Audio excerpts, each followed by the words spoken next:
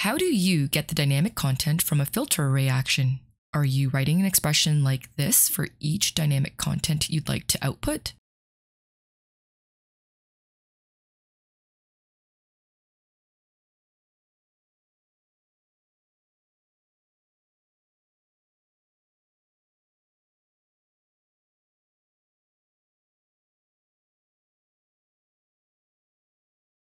In this tutorial, I'm going to show you a quicker way to get the dynamic content from your filter array action, and it doesn't require writing an expression. What is the filter array action anyway? The filter array action is used to filter out an array of items. In this flow example, the apply to each action is looping through each item in this list and checking to see if the employee's birth date is in 3 days.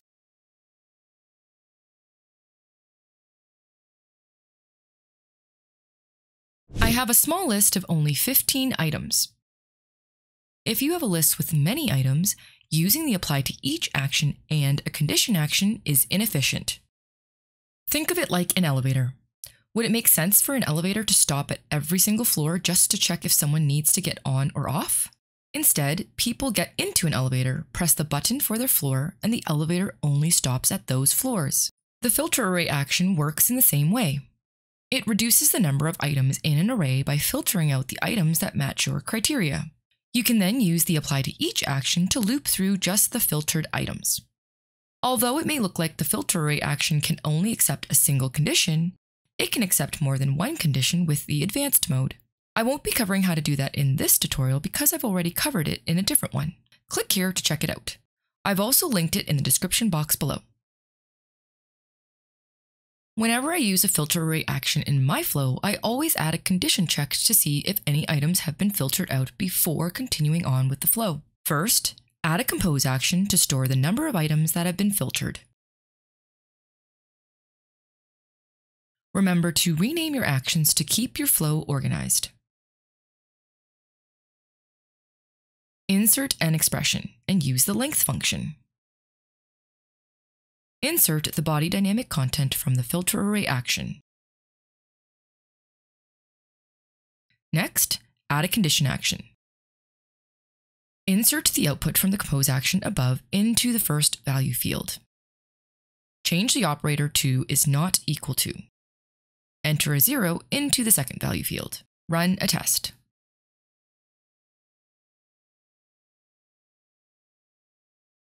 The condition action isn't very helpful when it comes to troubleshooting. It'll only display a true or false value.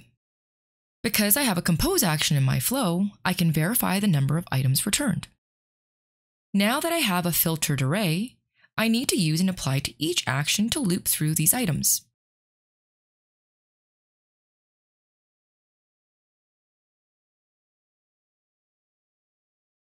In most cases, the only dynamic content you can select from the filter array action is item and body. To output the dynamic content with an expression, you need to get the dynamic content key. I'm going to output the name of the employee in this compose action. Insert an expression. Enter the item function. Add a question mark, square brackets, and single quotes. Between the single quotes, enter the dynamic content key. The easiest way to get this is by looking at the output from the filter array action. The dynamic content key is the red text between the double quotes. In this case, the employee name is in the title column. Enter title between the single quotes.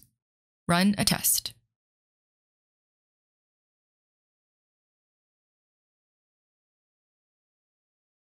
There's nothing wrong with using an expression. However, it can be time-consuming if you have a lot of dynamic content you'd like to output. There is an easier way to do this. Instead of inserting the body dynamic content into the apply to each action, insert the value dynamic content from the get items action.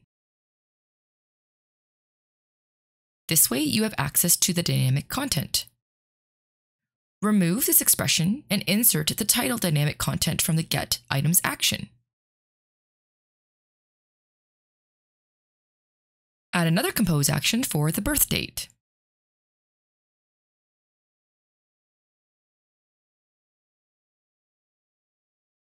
Insert the dynamic content for the birth date column. Run a test.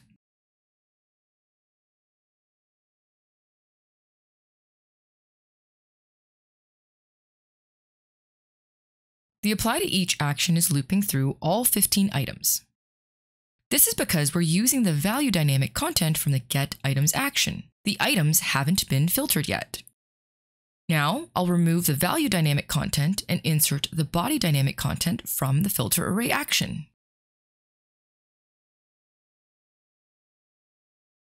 When you hover over these dynamic content labels, you can see that the expression is referencing this apply to each action.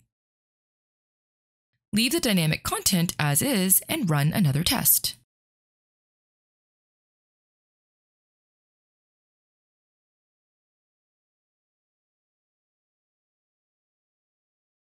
The apply to each action is now looping through the filtered items from the array, and the dynamic content is outputting as expected. Instead of having to write an expression to output each dynamic content I'd like to use in my flow, I can quickly select the dynamic content from the list.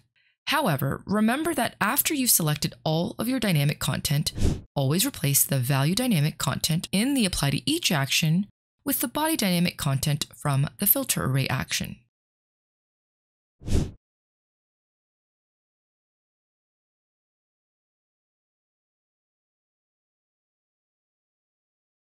To output additional dynamic content, you'll need to remember to swap out the body dynamic content in the apply to each action with the value dynamic content from the get items action.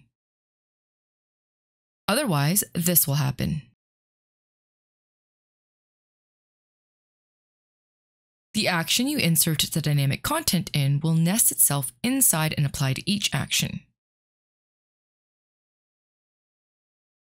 To fix this, remove the dynamic content and pull the action outside of the apply to each action that was just created.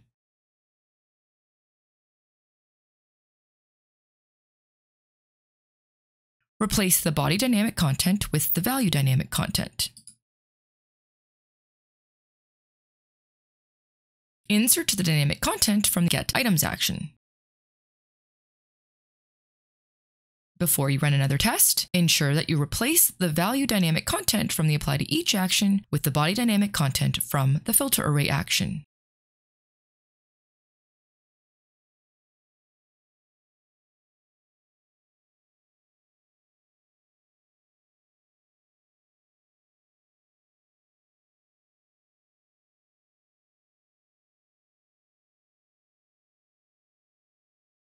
What other Power Automate actions are you struggling with? Let me know in the comments down below. If you found this video helpful and would like to see more videos like this, please consider giving this video a like. If you'd like to learn more about the filter array action, check out this tutorial where I'll show you 3 practical ways to use it. Don't forget to subscribe so you don't miss out on any new Power Automate tutorials. Thanks for watching!